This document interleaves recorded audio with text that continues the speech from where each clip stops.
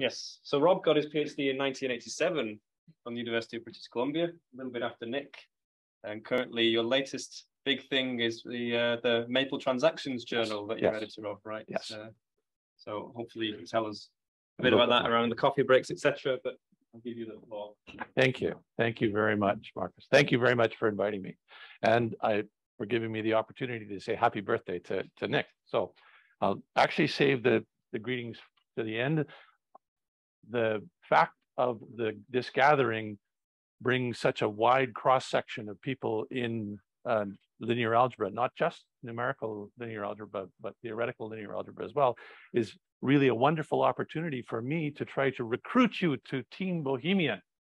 So as you can see that we have Team Bohemian is already well established at Manchester. This image was created by my former student, Stephen Thornton, and the very first Bohemian workshop was held here in 2018, or co-organized by Nick and myself, and sponsored by the Royal Society at Heilbronn as well for that. So since then, we've had workshops at SIAM and at ITIAM. I will talk to you at the coffee break about organizing the one for ILAS in Madrid. Froilan wants us to do it, so I think we should do a Bohemian workshop in Madrid. So I really do want to recruit you to Team Bohemian. Okay, what's it all about? No, one of these things works. Advance, no, that's the, there we go. And maybe you can just use the keyboard, I guess. I was gonna hide the thing again now that I saw this. Here is somebody monitoring the Zoom chat for questions, maybe some questions. Oh, thank you very much, Stefan. To click with the mouse one more time on the slide. I will need to click on here. Yeah. Well, I want to go backwards. Thank you for mentioning Maple Transactions. Maple Transactions is an open access journal with no page charges. So really, really free. I want to encourage you to submit items that would be of interest to the Maple community, which is actually fairly wide, fairly broad. We're particularly interested in applications things right now. We're also interested in educational work or research in algorithms, including algorithms in linear algebra. The first two issues have very interesting papers, one by Nick Trefethen and Peter Badu, which I highly recommend that you have a look at. Peter Badu actually did a video abstract for the thing, which is really well worth watching. And in the same issue, we have a paper by Richard Brent called Some Instructive Mathematical Errors. And it's really fabulous. One of his colleagues said, oh yes, this is Richard Brent's paper full of mistakes. Well, it's a lovely, I can't say any more about it. So student papers are especially welcome. We have a session for students. Now I can do several things here with this, but let's stick to the actual control. This is a cartoon by John DePillis, which was, you know, all the speakers hang out over there. You know, let's go over and hang out over here for a little bit. So Nick's, I think this was your final column as president in SIAM News, had this wonderful cartoon. So the column was rhapsodizing about Bohemian matrices. And I just love this, right? You know, so Bohemian matrices, they have more fun. Great. What is a Bohemian matrix? So the name comes from a mnemonic, bounded height matrix of integers. Okay, Bohemian, that's close enough. That's good enough. Well, what's the height of a matrix? Am I allowed to use chalk? I guess I am. Height of A is defined to be the infinity norm of vector A. Great. So of course, now you all know that that makes it actually a matrix norm. It's not a submultiplicative matrix norm. The height of AB is not necessarily less than the height of A times the height of B, but you get a lot from that. Largest the absolute value entry in it. What on earth does minimizing the height or bounding the height do for you? Strange things, it turns out. Of course, such things have been studied for a very long time, just not under the name. The name was invented in 2015 and first appeared in print in 2016. So, well, and now we have a cartoon and a calendar, all kinds of things. So it's a real field. So we have this. We have a Wikipedia entry. Well, I wrote it. But you know, there it is. See the London Math Society newsletter, November 2020. So Nick and Stephen Thornton and I contributed that cover image, and we have a one-page description in there. By the way, my slides all have links. So if you go to the GitHub repository and download the slides, you now have links to all of these things. Why we're interested, there's lots of reasons to be interested in these kinds of things once you notice them as a thing. There's lots of applications that come up. Our original interest was pure software testing. So Stephen has a claim, slightly facetious, but I think it's probably true, of having solved more eigenvalue problems than anyone else in the world. He solved several trillion eigenvalue problems, which is, you know, okay. But this is a different dimension. We're not solving trillion by trillion matrices. We're solving 5 by 5 matrices, just trillions of them. Well, billions of 5 by 5. You get into trillions when you go to, or 10 to the 17th when you go to 6 by 6. We did uncover places where MATLAB's QR algorithm failed to converge.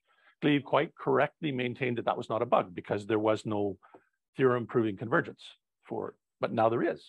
So how many have heard of the result from Berkeley that they managed to figure out how to prove that the QR algorithm always converges?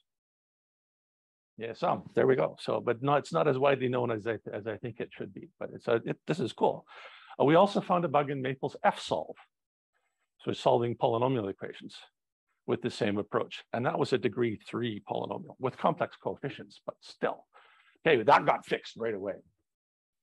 Software testing is a real reason to do this stuff, but anyway, it's not the only reason. There's lots more stuff.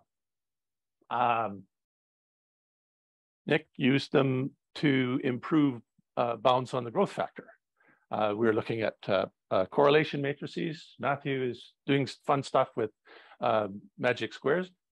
Nick Trefethen made the connection between us and David Nelson at Harvard, who uses these non-Hermitian quantum mechanics, which I had never heard of before, which is kind of cool. But he's got images that are exactly the same as some of the images in my work on skew symmetric tridiagonal Bohemians.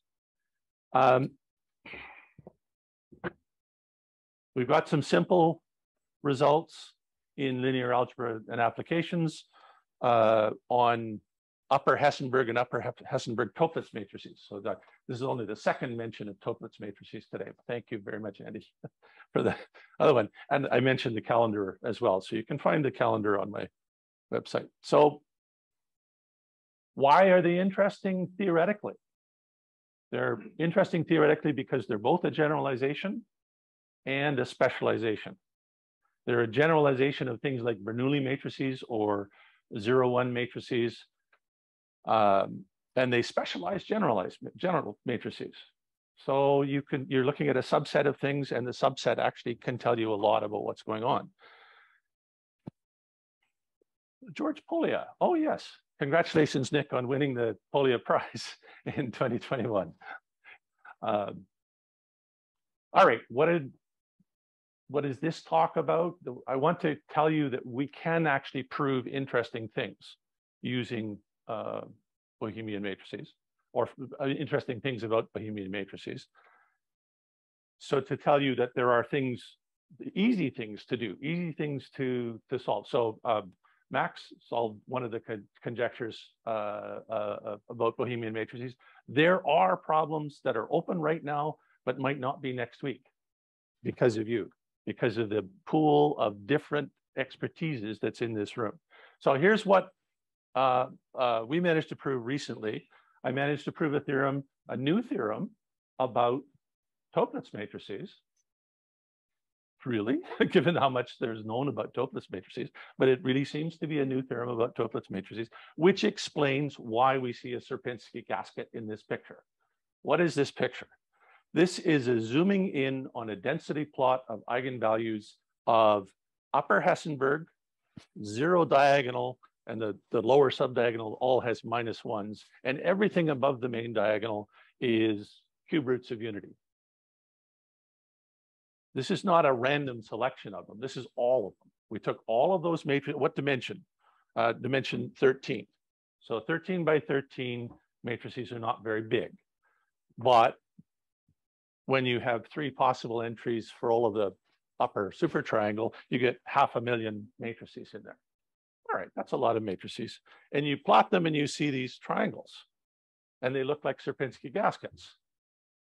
Is that just pareidolia? Is this something that we're seeing that isn't there? Or can we prove it? And the answer is we can prove it. And the details are in the paper, which is on the archive, but it's actually the paper in the proceedings of the ISAC conference, which is running right now. And I gave a talk yesterday at ISAC on this subject. What we did was we extended the Schmidt-Spitzer theorem.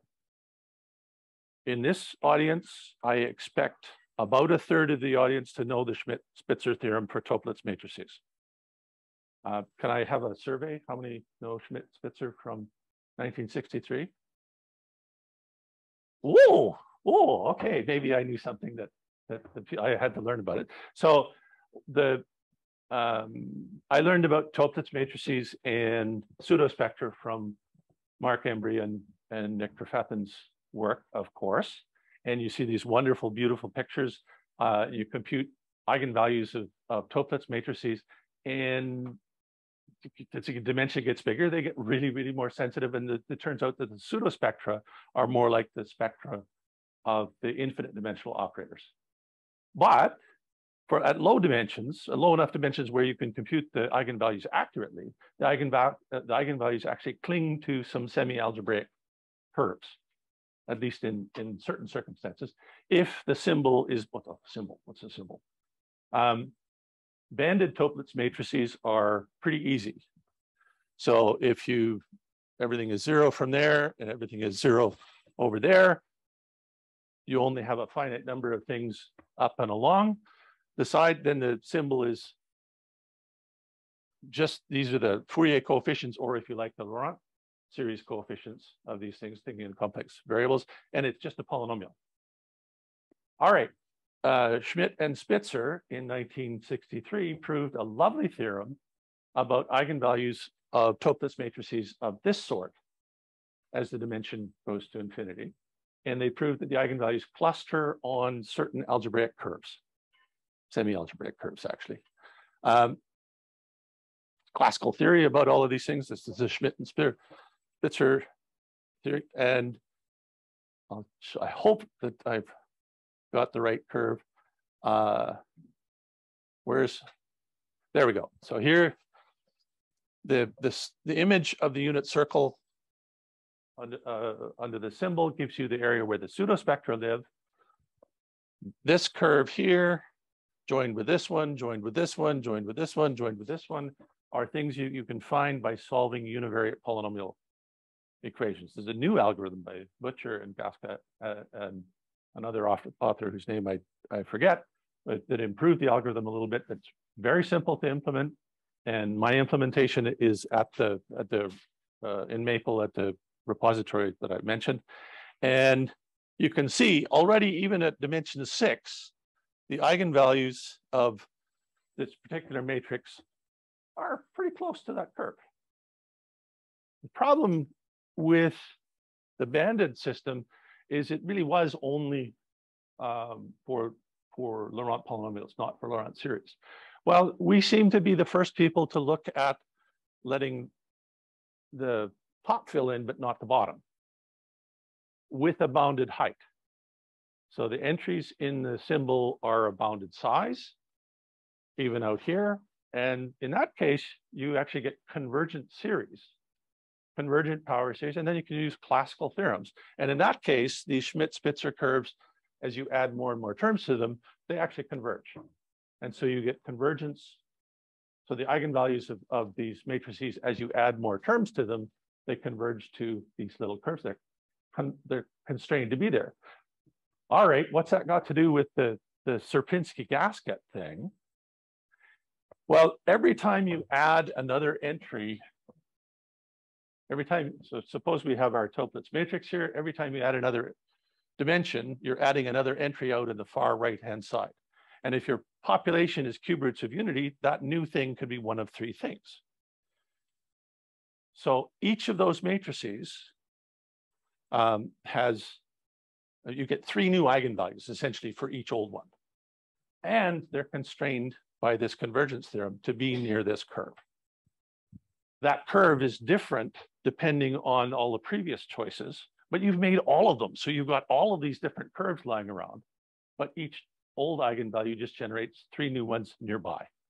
Oh, that's exactly the Sierpinski construction.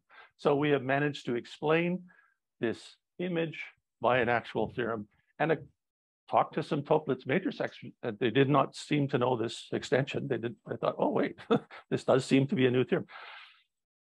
I searched the literature, just as you said. It's so hard to know what's new and what isn't. There's details of what the Schmidt-Spitzer theorem is, and you can look at that, and that's what we proved. That's what we explained.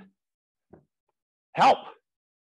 I have no idea why this picture looks the way it is. This is no longer Toeplitz matrices. This is unstructured matrices. I've just chosen the population -1 plus or minus I. So there are only two possible entries in every entry in there. So this is dimension m equals 7. I only sampled 5 million matrices. But if we do more of them, you get pretty much the same picture. I can kind of explain the holes. I have no idea why there are two blobs. I can kind of explain the funny little magnetic lines in there. They are actually to do something Kate Stang and Edmund Harris, they called algebraic starscapes. So that's pareidolia. So what is happening is those discrete eigenvalues lie on algebraic curves and they stop. And we are picking up where they stop and we draw the lines where they stop, which is our visual cortex does some drawing lines in there. That's only a partial explanation, but it's wild. Origin is here. It is not. Although, if it was, it would only be, the dot would be just so small that we wouldn't see it on this one. It's a density plot of eigenvalues. Why do I have like flames shooting out of it? No idea. So please help on there. There are combinatorial open problems. The number of characteristic polynomials in that giant collection of matrices. So at dimension 1, oh great, if the population is plus or minus 1, then this is the Bernoulli case. There's only two 1-by-1 matrices, characteristic polynomials. Okay, we can do that. We can do 2-by-2, 3-by-3, 4-by-4, 5-by-5, 6-by-6, but there's 10 billion matrices. And to find out that there's only 131,000 characteristic polynomials in that, you have to compute them all and compare them. I don't know any other way to do that. If the population is -1 plus or minus I, like that picture that I just showed you, we haven't done the computation with 10 billion in there. I'm not sure that it would help, but whatever it is, so 33 million gives us 65,000 characteristic polynomials. We don't know. Anybody who's interested in combinatorics can help us out with that as well. These are, if you look up on the online encyclopedia of integer sequences, you will find that right column. Neil Sloan was in one of my talks on Bohemian matrices, and he wrote them all down, and there we went. So thanks, Neil, for that. More on Bohemians. For those following on Zoom, if I walked out of the picture, that's okay. We have, there's a longer version of this on my YouTube channel. You can find related talks by looking at Bohemians. My new book, I'm so happy. Computational Discovery on Jupiter with Neil Kalkin and Eunice Chen. Eunice Chen sends her birthday greetings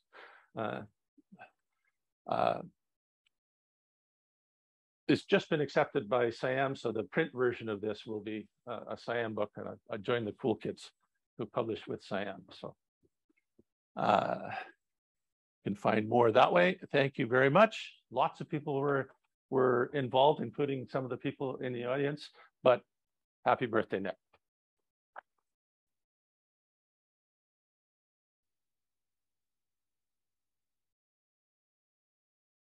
Are there any questions? Yeah, so I think for the plot that you showed, the mysterious plot, using random matrix theory, at least in the limit, we should be able to explain what you see. Because if I understand correctly, that's rank 1 plus Bernoulli times something, right? So this does help us to understand at least one other one. So I would like to do something like that, but random matrix theory. So the wonderful paper by Tao and Vu, for the general unstructured thing, you get uniform distribution on a disk, and here we have 2 blocks. So yeah, but you think you can do it. Okay, this by the end of today, I want to see at least a sketch. Okay. Welcome. If it's case, that I guess you could also interpret in a random matrix theory kind of way by looking at the limit empirical spectral distribution. Is it the same? It's the same thing. It's exactly the same thing. Yeah. In that case, it's just a question of whether you're thinking. Well, you always think about the entire universe of what you're sampling from anyway, and it really is the same thing. So that's. So in the Sierpinski triangle thing, if you replace the cube roots by 4th roots, would you get the Sierpinski carpet? Yes. And we have several pictures of exactly that. This is 5th roots. It's a picture. So Bohemian swag is a real thing. So we have at the 2018 workshop, there's a picture, I guess, up on the website of the 2018 workshop of everybody wearing their T-shirts from the Bohemian, and with the doubly companion images. So that's a different thing. But yes, with only plus or minus 1, it's hard to see the doubling, but it's there. With 4, you very definitely get squares of squares of squares of squares of things showing up. But it's nonlinear, so they get deformed and moved around. I think I tweeted one of my good images of that. Yeah. Pierce. I'm just curious. If you remove -1, you lose the blob. Then the answers would just be plus or minus 1. I didn't try it.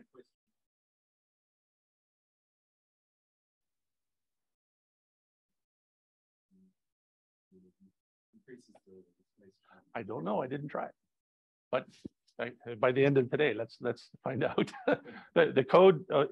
In our open educational resource, computational discovery, that has actually a lot of Python code for doing these kinds of things, and I have a Maple version for doing that. So we could actually take that code and run it today and find out with the different fields. Has to have something to do with the -1. Yeah. It is. I don't know the scale of this. This is plus or minus 7. That's 0 there. That's about -7. So the dimension is coming in on there by the Bendixson theorem, which Nick taught me about. Bendixson, Bromwich, Hirsch. And I just learned from James Davenport that Bromwich is spelled without a T. Anyway, that's fine. So it's quite possible that black dots within the circle actually I'd like to try it. Yeah, it's, making up a population to make new images for talks is very easy, but then you get questions like these. Why didn't you do that? So yeah, I should do that. Stefan. So when you generate these pictures, do you actually just use Ike and call it like 5 million times, or any tricks involved? This is the right question to ask in this audience. So right now, we do not do very many tricks at all. My personal biggest computation was done in Julia, and I actually reduced it down to recurrence equation for the characteristic polynomials and was counting the characteristic polynomials, so I knew how many things were singular at that. So to get multiple roots right, you actually have to work with the characteristic polynomials.